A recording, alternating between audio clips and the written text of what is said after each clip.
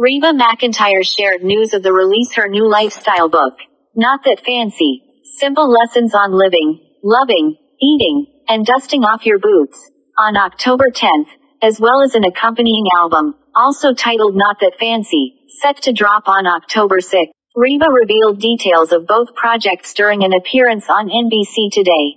Reba teamed up with Grammy Award-winning producer Dave Cobb for Not That Fancy, recording stripped-down versions of some of Reba's most iconic songs.